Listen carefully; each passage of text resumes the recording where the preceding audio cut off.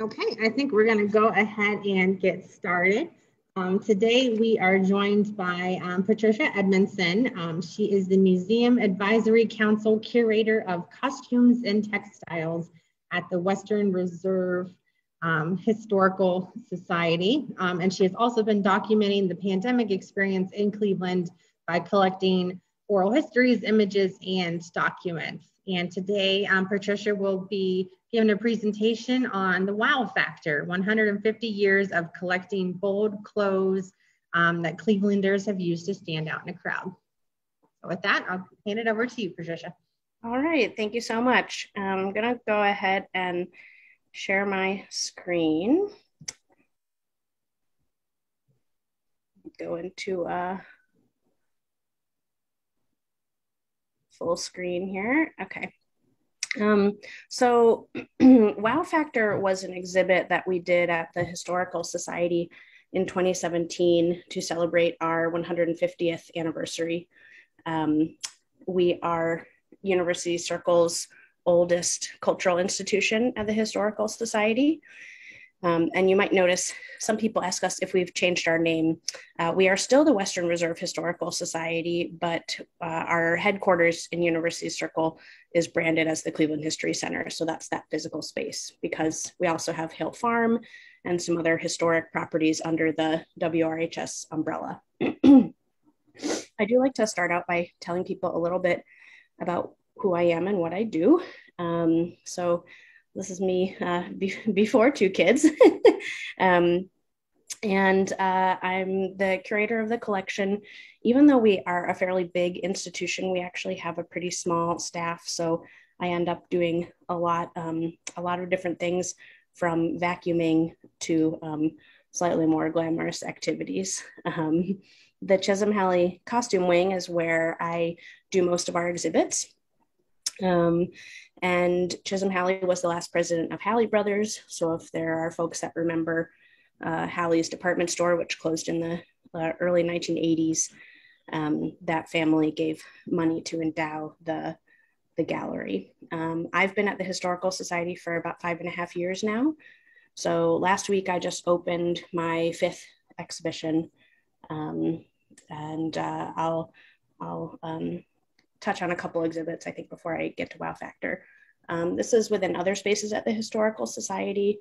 I put clothing throughout the museum in various places.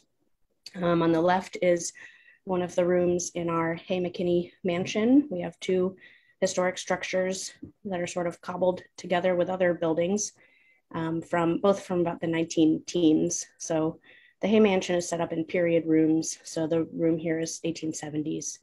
And on the right, we have a large introductory space called Cleveland Starts Here. So we have different things related to the history of Cleveland. Obviously, that's our whole story pretty much throughout the museum, but we have this condensed space that tells that history. We do loans to lots of places, including Zoar Village. Here is a loan at Lawnfield. I wonder if I have another, there we go, image of Molly Garfield's part of her wedding dress. And the bodice belonged to President Garfield's daughter, Molly. And then in our collection, I was able to sort of recreate her wedding look with other garments. Loans to major museums like the Cleveland Museum of Art. On the left was their Jazz Age show. And then neighboring institutions, on the right down at Ohio State, we did a Dior show with them. The collection has about 40,000 objects. That's just the costume and textile collection, not the rest of our collection. And most of it is women's wear, but we have men's wear, children's wear, accessories, and then all kinds of what I glamorously call flat textiles, like quilts, samplers, things like that, things related to everyday life. I like to just show some pretty things, since you're not at the Historical Society in person. Some of my favorite things from the collection. Just do some eye candy. And like I said, I do all kinds of things, from vacuuming. I do our mannequin dressing. I do our photography for costume. This shows all of the garments that were in the Wow Factor exhibit. And today I'm going to talk about a handful of them. My goal with the exhibit was really to do a highlights show that covered the past 150 years. So I will touch on the earliest garment in the show, which is older than 150 years old. It was from 1853. But I was looking for things that automatically grabbed my eye, hence the wow factor. But then my requirement was also that I had to know either who wore it or who made it and be able to tell some kind of meaningful story. So in a way, it's also a history of women in the Western Reserve. There was some menswear in the show, but I focused mostly on women. So the first dress, the earliest dress in the show, which was also the smallest waist, 22 inches. People often remark on that sort of thing when they come into the gallery because most of us aren't wearing corsets anymore, so we don't look like this. Yes, she had a small waist, but also it's that illusion that was the popular silhouette in the 1850s where you had a cinched in waist and then a very full skirt. And then if you go into the next decade, that's pretty much the fullest skirts that you get in fashion history. But this dress, it's a beautiful window pane gauze. So it's a sheer fabric with hand painted roses on top of the textile. And it was worn by Isabella Harkness. At least this is a case where we think it was worn by Isabella Harkness. It was given to us by the family. And so with genealogical research, my goal is to pinpoint who's the most likely wearer. And in this case, we think it was Isabella Harkness. And she's here in on the right as well with her sister and brother-in-law. And Isabella Harkness, let's see. We'll talk about the fashion a little bit. In the 1850s, in Northeast Ohio, not everybody was a pioneer and roughing it. There were plenty of wealthy folks who had access to fashion magazines like these. So one French one on the left, an American Godey's Ladies Book on the right, so that they could follow the latest fashions. So I think people sometimes have this perception that Ohio was not sophisticated, but you had links to the East Coast where people could get fashion magazines, you could get the latest textiles. So you could have a beautiful dress made like Isabella Harkness did. So a little bit about Isabella. Unfortunately, in this early period, it's often easier to find out more about the husbands. But we know that Isabella Harkness, she was married to Mr. Harkness, Daniel Harkness, who worked for Standard Oil. He was one of 3 Standard Oil partners, the least famous if you think about someone like Rockefeller. But they certainly had good income. And she, in her obituary, she died at only 34. It was written that she was a pious woman, a good mother, good to her community. So of course, everybody's going to say something like that in an obituary. So we'll never really know what she was like, but she certainly wore beautiful clothing that was at the height of fashion in the early 1850s. So as we continue forward in time, we'll get to know a little bit more about the women themselves and not always in the context of husbands. This was a dress worn in 1878 by Ellen Wade. I wish, I don't have as many detail shots as I would like, but if you can tell, this has so many details. You've got a very tightly pleated skirt that goes into these larger pleats. All of the floral decoration here you see is embroidered with lots of what's called passementerie or tassels. And then there's different laces and silks. And this is by a company, Moskowitz and Russell, who was located both in New York and Paris. If any of you are familiar with our university circle, you might have heard of Wade Oval. And that's the area where the art museum is built and all of the cultural institutions are sort of around this green area. And that's the Wade family. You have to forgive me if I sound out of breath. I'm 8 months pregnant. The Wade family donated their family land to basically build Cleveland's cultural institutions. So Ellen Wade married into the Wade family. She married Jephthah Wade Jr. So his grandfather had founded Western Union Telegraph Company, and they were one of the wealthiest families in the country, not just in Northeast Ohio. So she wore this dress shortly before she was married in 1879 into the Wade family, and she was a neighbor. Here she is in her wedding dress. And here's a family photograph with her two sons. And as I mentioned, the family helped found the Cleveland Museum of Art. Here's an early postcard of that land. So the family, the Wade family homes used to be in this area. They own this land, and then they both helped start the institution through land donation, but also through collections. This is a Wade family home where she lived. She was a great traveler. We've got lots of family travel photos. I enjoyed this one from a little bit later period than the dress, closer to 1900, but here she is on top of an elephant with her husband and other family members over here. And they would go on these long journeys every other year where they would visit different European countries and bring home, Eastern countries, and bring home art. So if you search for Wade in the Cleveland Museum of Art's collections online, you come up with tons of things that they would have purchased and brought home with them. So these are just some examples of art that the family owned. Ellen in particular, she loved lace, and so she collected a lot of lace. This is a piece that she brought home from her travels. And she also liked to do a lot of shopping in Paris. And so this hair comb in particular is a Lalique hair comb that's at the art museum nearby us.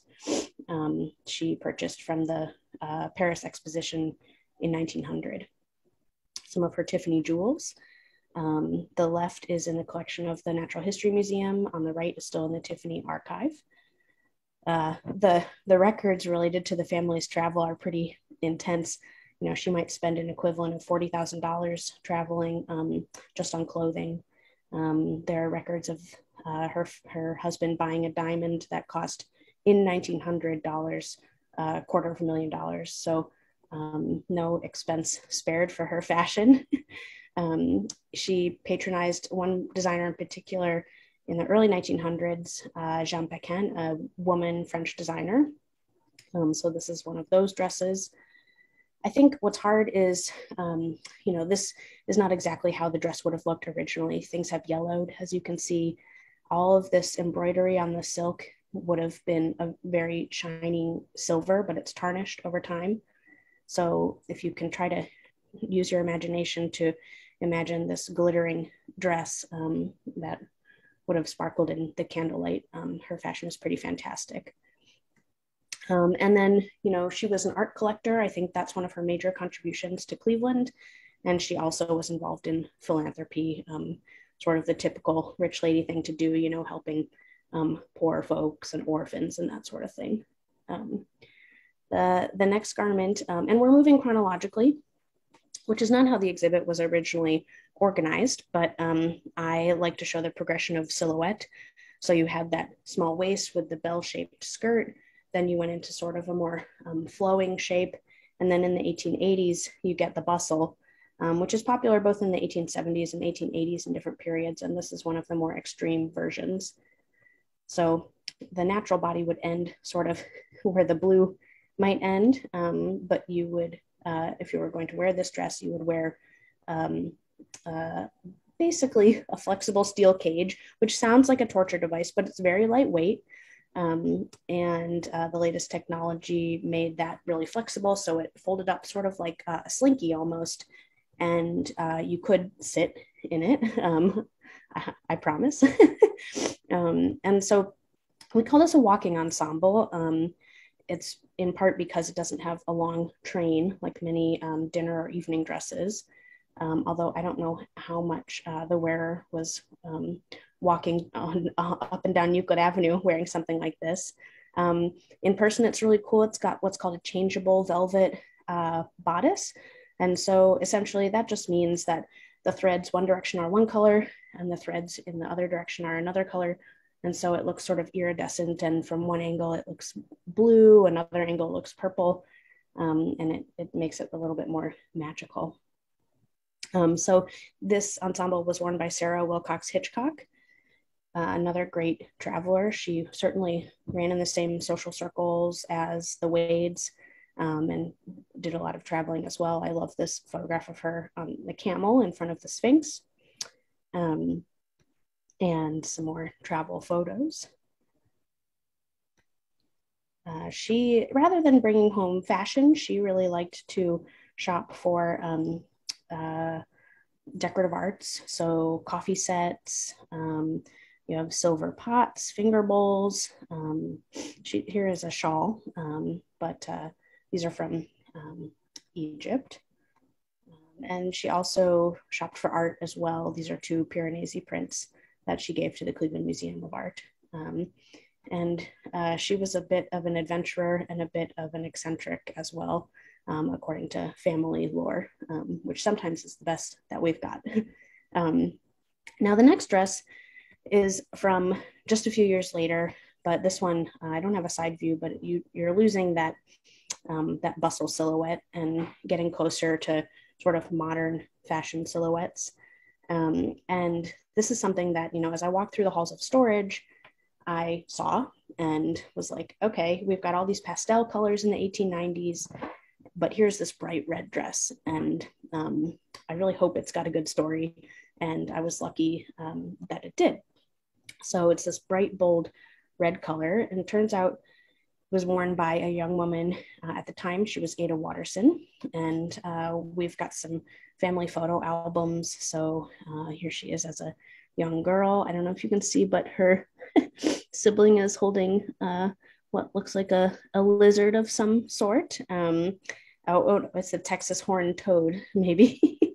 And here she is as a young woman, and then playing the banjo with her family. So she was definitely an upper middle class young woman, but not the level of the Wades or the, sort of Millionaires Row folks. She was sort of like the slightly less rich cousin of those families.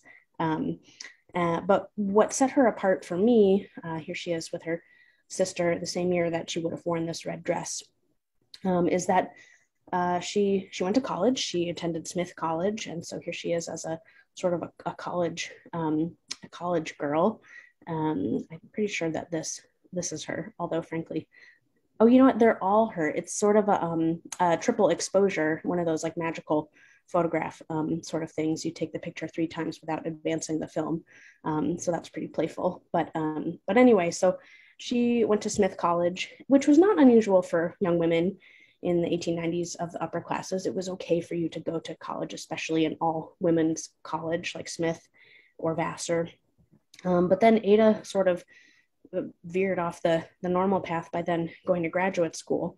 So she completed her master's in biology and zoology, and then she also went on to get a PhD, which is rare. I think a lot of parents felt that their daughters would be less marriageable if they had advanced education. And she also used that education.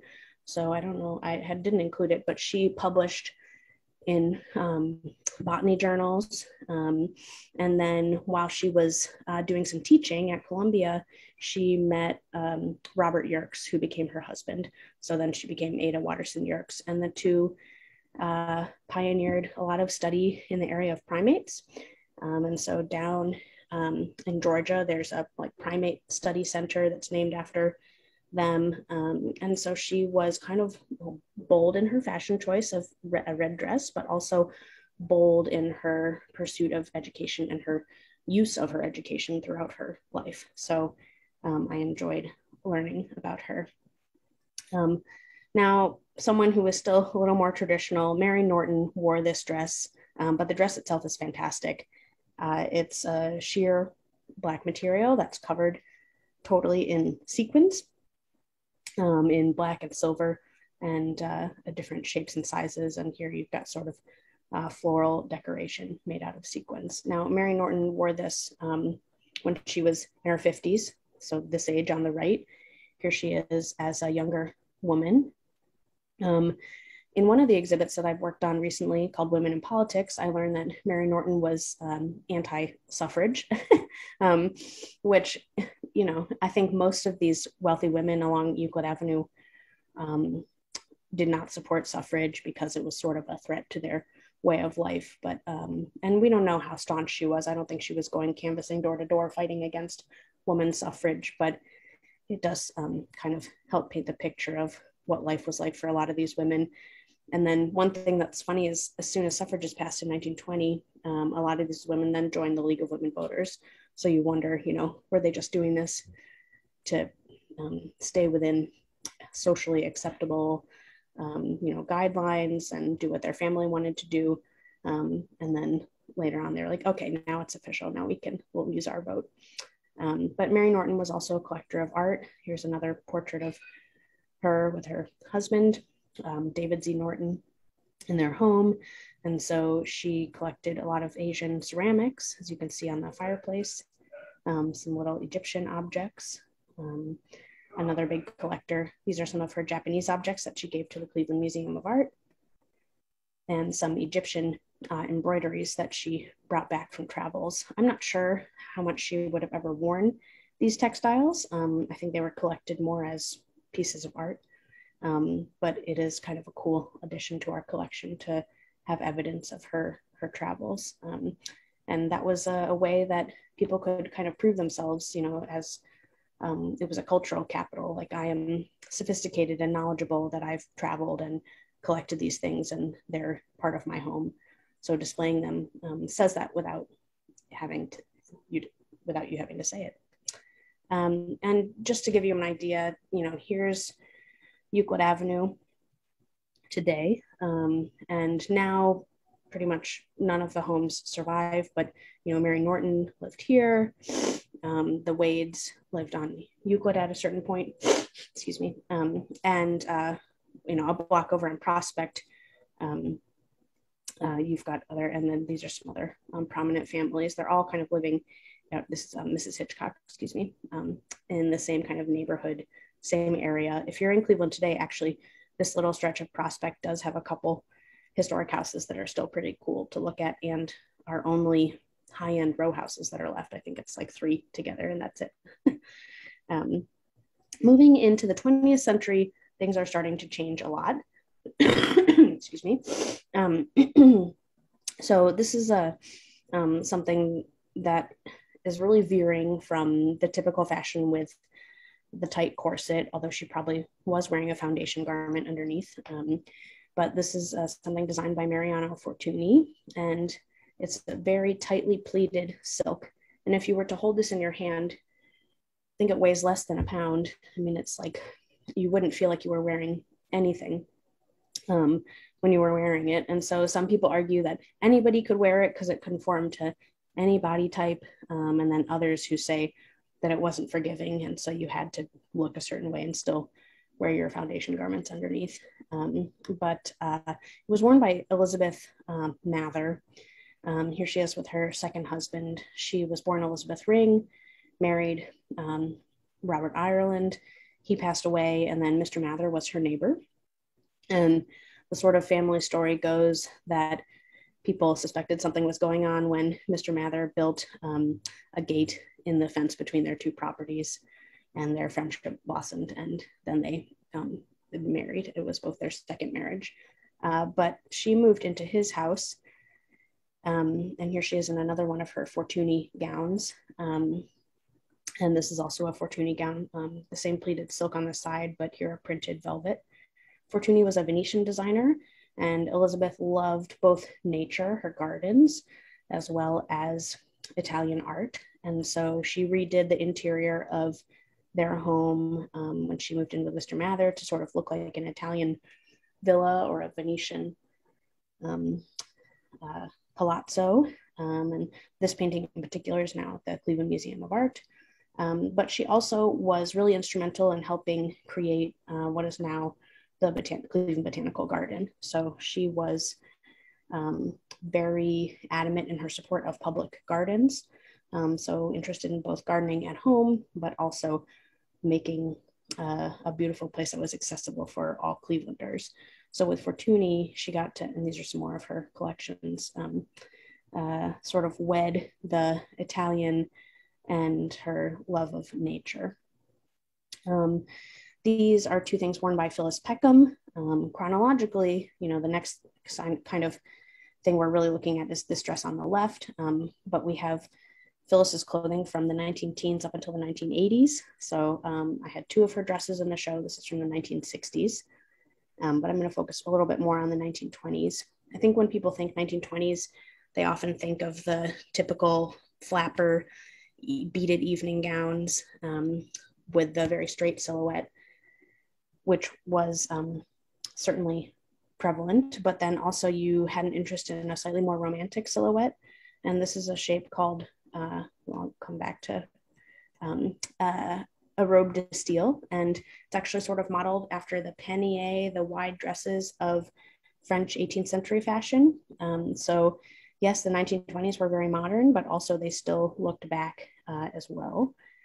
Phyllis moved to Cleveland as a young girl with her family from Detroit, and her father owned a car dealership. And she was an only child. She never married, and she spent a lot of her money on clothing, especially French imported clothing. So we have this portrait of her. We also have the dress that she's wearing. This would also have been one of those robe de style silhouettes. She was a great supporter of theater in Cleveland.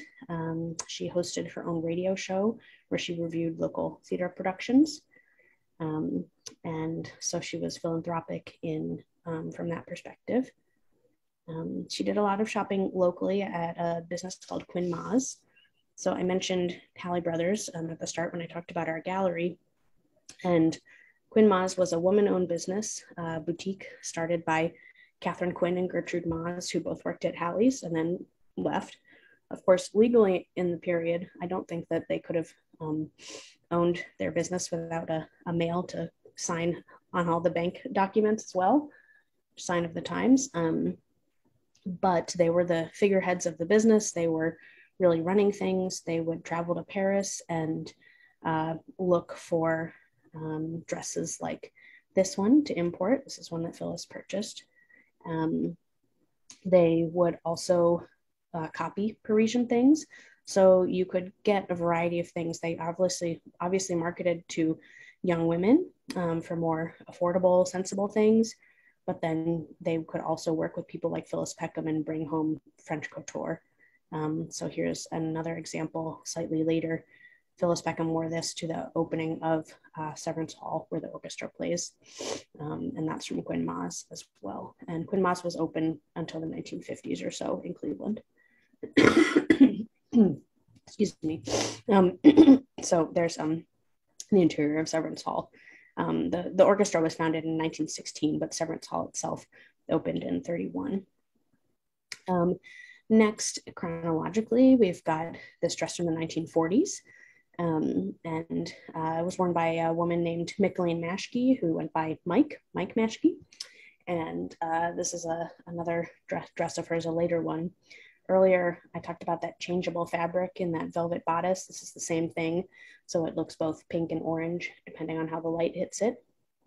This is a case of a dress that has no designer label or anything like that. People always want to know, who made it. In this case, I don't know, but it's just a really cool dress. I don't have the photograph to show it, but here you've got a hood. And so there was this sort of 1930s and 40s trend of, you see it with like Hollywood starlets wearing hooded capes or even hooded dresses. And so Mike was tapping into that. This is Mike Maschke in a portrait that we have of her that is literally life size. We do have the dress she's wearing, although it's not in great condition anymore. And we have a ton of her clothing as well. She married into a very political family. Her father-in-law was head of the Republican Party in Cleveland. And when did I include? Here we go. And so some of her fashion reflects that.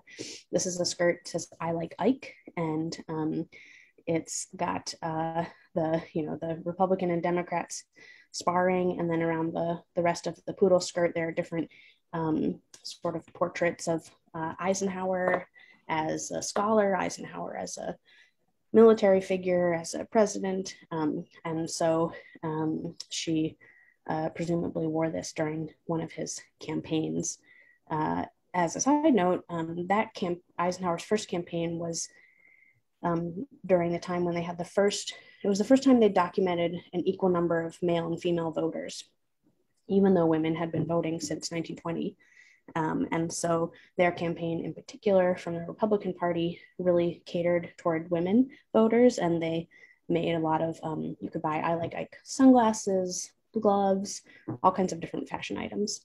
But Mike Maschke, so she was a little bit involved in politics, but more involved in Cleveland in the National Council of Jewish Women, which is still going today, a philanthropic organization, and proud of her Jewish heritage.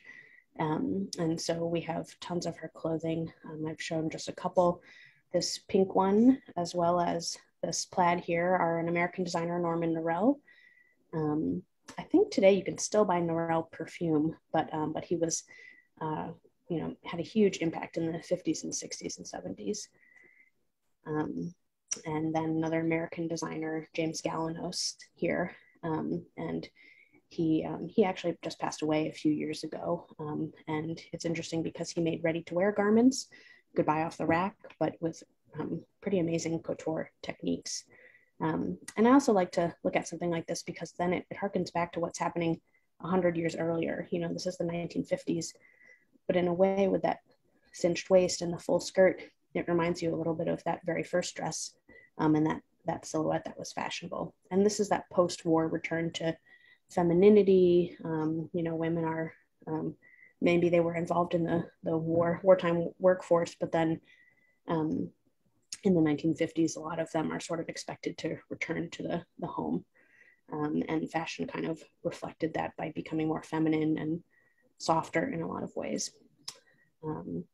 Now, this dress, although very feminine, was worn by somebody who was in the workforce her entire life. It was worn by Helene St. Andrews, who I'll talk about a little bit. It's a woman-designed dress, and she is really credited with inventing petite sizes. And she did this by looking at World War II records, women's measurements for uniforms and that sort of thing were recorded, and she used that information to sort of collate and create petite sizes officially for the first time. But Helene St. Andrews was the fashion director at Higbee's for most of her career. But here she is in a Plain Dealer article during World War II when she learned Morse code, and then she was trained to train other people in Morse code. And so even though she spent her life in fashion, when she was interviewed in the 80s, she said that her favorite thing that she ever wore was her uniform during the war.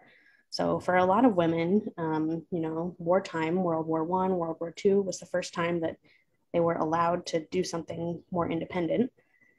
But Helene St. Andrews would go on to work at Higbee's department store, and she worked as a buyer, a fashion show director, but she also started a teen program that they had at the department store. She created the Stag Shop, which was the menswear, sort of young men's division. And here she is in a Plain Dealer article in the 1980s. She really worked for most of her life, and was known in Cleveland as someone who could, you could have a conversation with her, and then she could really find something that suited both your body and your personality. So it was a different kind of era when you went to the department store and worked with, the same person over and over again to help you find what was best for you, rather than a more sort of anonymous shopping experience. She organized fashion shows at Higbee's, as I mentioned. So here's a bridal fashion show from that, from the 50s, and then a Parisian import fair. That was really something that started in 53. You could experience both French imported fashions, but also you could have French wine, French cheese. I don't think they built an entire scale model of the city of Paris that lit up at night. So like I said, a very different experience from shopping today, and some of her other smaller scale sort of in-store fashion shows. This dress is by Christian Dior, a very famous name. It was worn by a woman named Mary Norton. You know, the way I have dressed it, it doesn't have an entirely full skirt. She might have worn more petticoats underneath to give her that fuller look. It has all of this applique that looks sort of like white wisteria. That's, you know, all handmade and very detailed. So Christian Dior is responsible for what's called the new look, which I think I'll touch on. But like I said about that sort of return to femininity, in 1947, he created this silhouette that was a very tiny waist and then a full skirt. And he's sort of credited with popularizing that. It was worn by Mary Bolton. In Cleveland, the Bolton name means a lot to us. Her mother-in-law, Frances Payne Bolton, was a very important politician, congresswoman, and also helped create the nursing school through her funding at Case Western Reserve University. So Mary married her son, Kenyon, and Mary herself was a big Francophile, so it makes sense that she was a fan of Christian Dior. She studied French in college, and then she and her husband moved to Paris for his work in the late 1940s, early 1950s for several years. So here she's actually modeling for another French designer named Jacques Fath, who is not as famous as Dior today because in part his business didn't survive, but his techniques and his work were just as good, I think. And so by working with some of these modeling studios, I should point out that she had already had twins at this point. But she was able to get sample sizes and get discounts, and so kind of collect some French couture in a slightly more affordable way. So here are some more examples of her clothing that she purchased from French designers, Nina Ricci, again, Jacques Fath, I mentioned. These are both Dior suits that she purchased. And then she would do something like with this one, for example, the blue and black. She loved this. She brought it home to Cleveland, and she had her local dressmaker copy it for her in black because she loved the silhouette so much.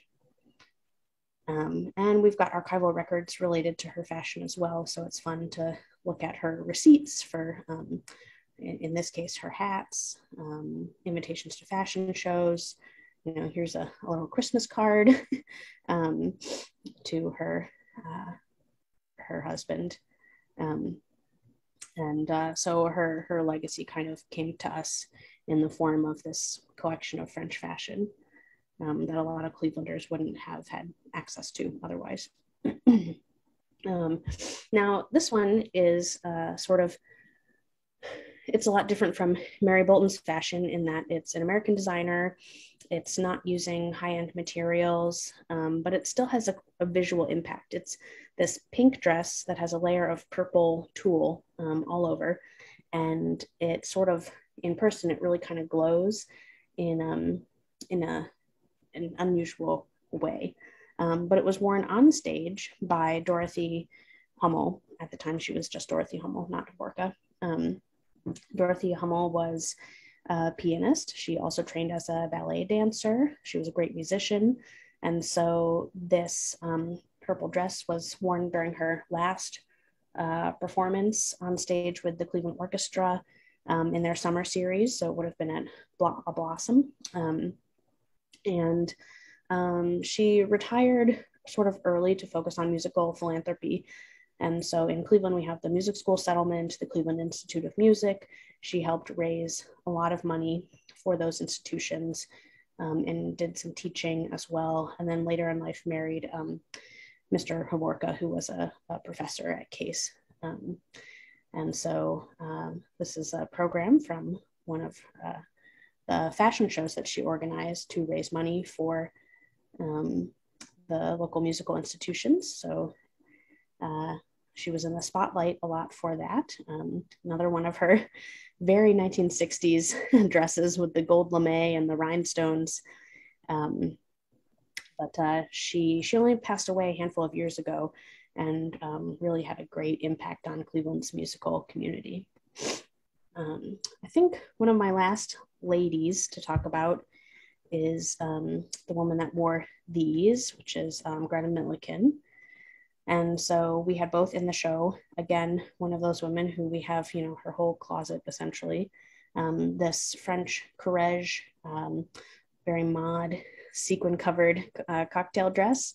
And then this ensemble, which is by the designer Azzedine Alaïa, who he recently passed away as well. And she was somebody that worked with him before he was doing runway shows. She would go to his studio.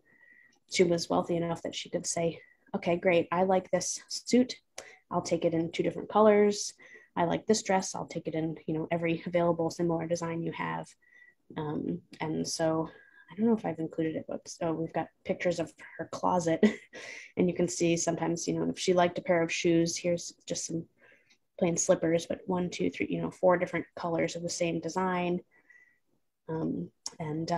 What's fun is I can point out some things from her closet. This is from the 1980s and say, we have this dress, I know this one. But Greta Milliken, we have this portrait of her, which is from an earlier period in the 40s, late 40s, when she first moved to New York. She was from Austria, but during World War II, she decided to sort of get out of the country before things got really bad. So she moved to New York and worked as an interior designer. And then it was a couple decades later that she met this fellow, Severance Milliken. Severance Milliken. And his uncle was John Severance, who built Severance Hall. So a big Cleveland family. So he hired her to be his designer for his home.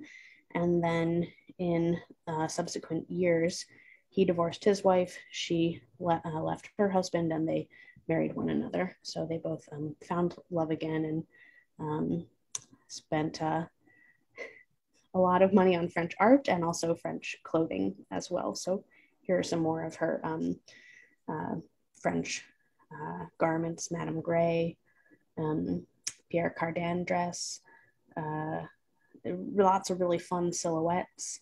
This has that sort of one-sleeved garment with the big, very 1970 polka dots and colors. And I tried to show with my photography how it really flows with movement. And then these are some of the antiques that she collected that are at the Cleveland Museum of Art, very interested in French furniture, antique jewelry.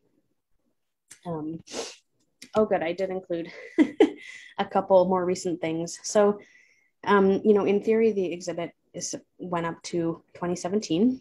And so this is an earlier suit. This is 1990s, but worn by Susan Hall, who Susan has since moved to Chicago, but she was worked in African-American history in Cleveland, both at the Historical Society. She worked at the Rock and Roll Hall of Fame. And Russell Trousseau is a Cleveland designer who made this suit. He started out as, his career was as an anesthesiologist, but he had an interest in fashion. And I think, being an anesthesiologist, he could fund that interest. And so it started out with collecting antique lace and making wedding gowns for women in Cleveland. And then he branched out to fashion in general. I don't know if I'll show some of his other work later, but then now today he focuses largely on being a jewelry designer. So I thought this was a pretty fun suit that he made. Local designer Valerie Mayen, who has a brand called Yellow Cake. She gave us this ensemble, which she made in 2014, which is also the year that she was on the reality TV show Project Runway.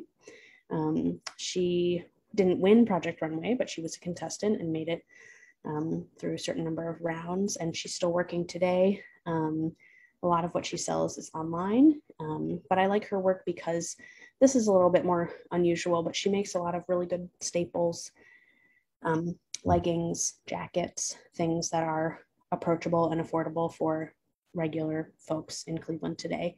And she's also really involved in the Latina fashion world, both in Cleveland and outside of that. So she gave us this for the exhibit. Another more recent garment, this was made in 2017 by Dinajua. You might tell from this portrait that Dinajua is quite a character.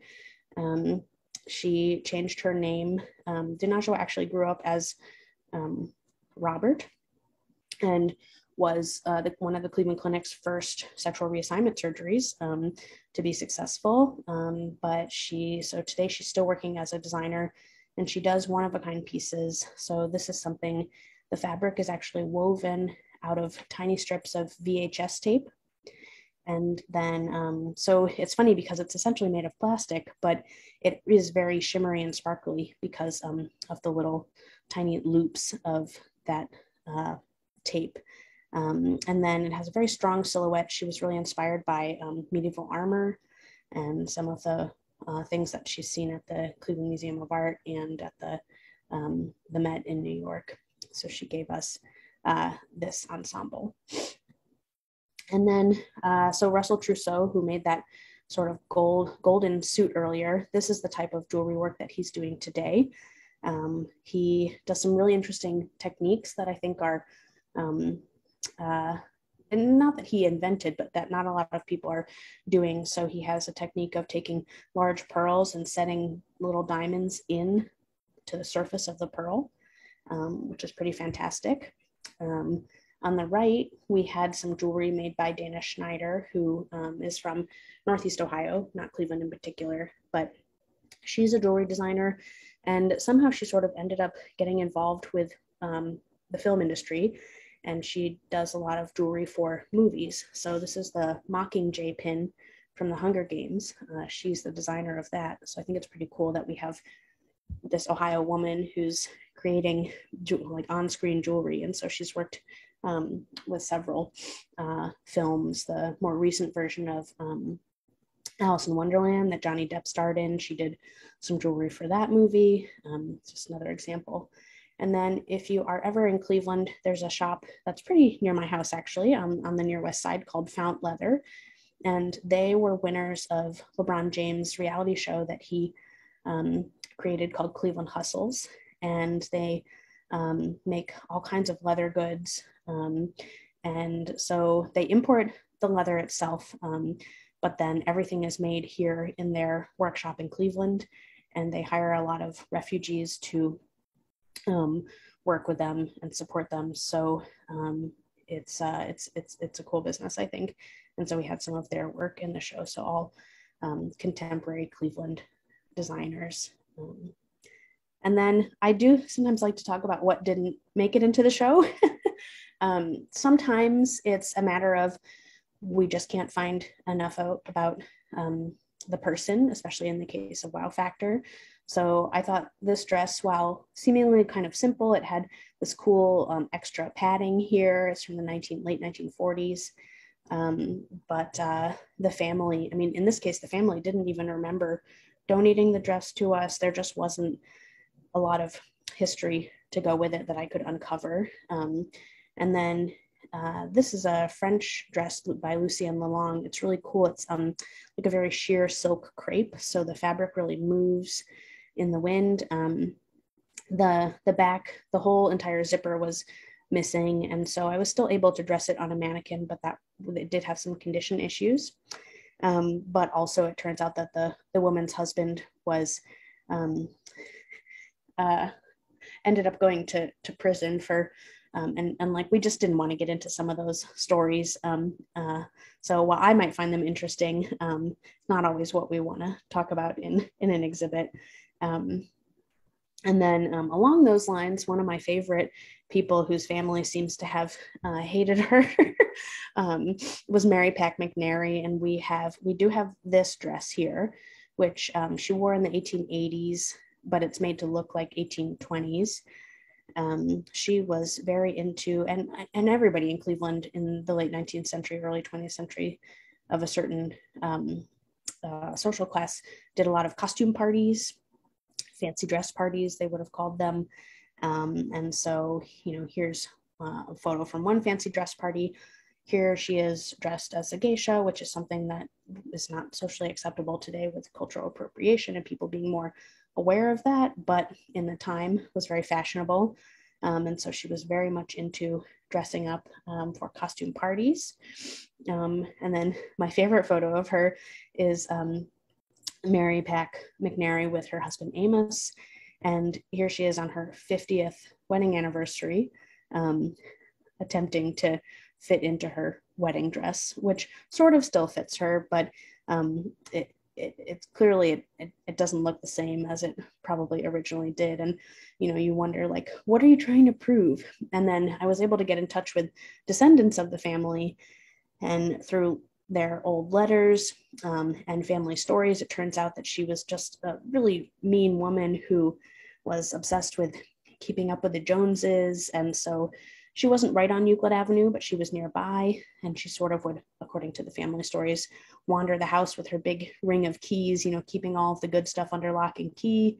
I don't know, she wasn't super well liked, which is probably true of a lot of people in our collection. Not everybody's nice, and just because you have great clothes doesn't mean you're a wonderful person. But luckily, I was able to find enough great stories for the show to talk about, fashion, how fashion changed, how life for women changed, and some fantastic things that women were doing. So thank you from Mary Pack McNary. I'm gonna end screen sharing, and I don't know if there's anyone around that might have any questions. And is it just me and you? No, there's some others here too. Okay. But you did a fantastic job. I don't think there's any questions. But we really enjoyed your presentation. I think we're envious of you and the fact that you get to have fun with, well, not all fun, but you get to see these costumes and kind of all these different things. So thank you, Patricia, and thank you for taking out your time, and good luck with the baby. Thank you. Thank you so much. All right. Have a good weekend. You too. Thank you. Bye-bye.